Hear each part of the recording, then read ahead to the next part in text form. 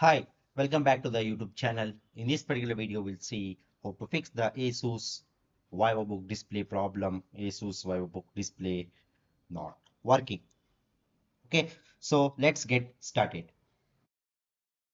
So the fix number one is check the connection and the screen.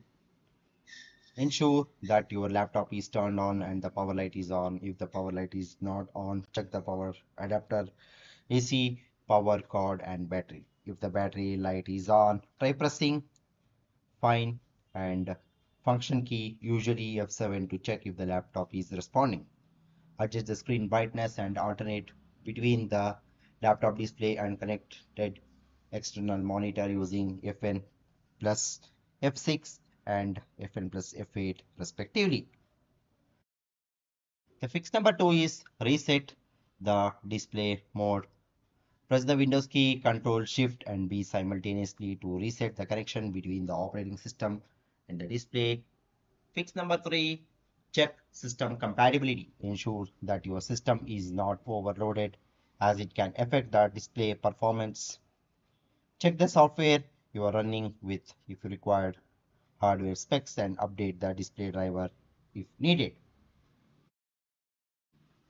The fix number four is update the BIOS on the Asus laptop. To update the BIOS on the Asus laptop, you can follow some of the steps. Step number one, make sure that the AC adapter is connected during the BIOS updating process on your unit. Step number two, download the BIOS file corresponding to the computer model with the above symptom from the ASUS support site. Step number three, format the USB flash drive to the FAT32, that is FAT32. Step number four, put the BIOS file under the root directory of the USB flash drive.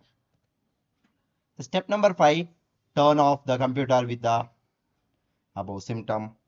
Step number six, press and hold the power button for 15 seconds until the power LED indicator is off. Step number seven, plug the USB flash drive with the BIOS file to this computer. Step number eight, make sure the AC adapter is connected.